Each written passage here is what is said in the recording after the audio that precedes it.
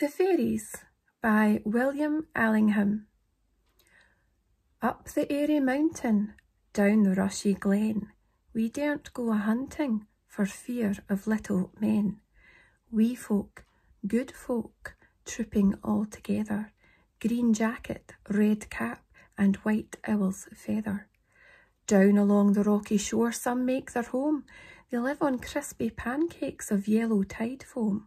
Some in the reeds of the black mountain lake, with frogs for their watchdogs all night awake.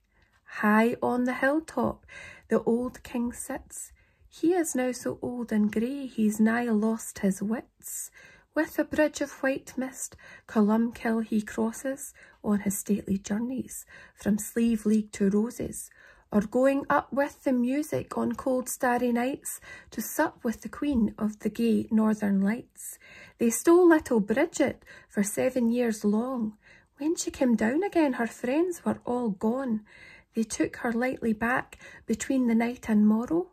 They thought that she was fast asleep, but she was dead with sorrow. They have kept her ever since deep within the lake, on a bed of fig leaves, watching till she wake. By the craggy hillside, through the mosses bare, they have planted thorn trees for my pleasure here and there.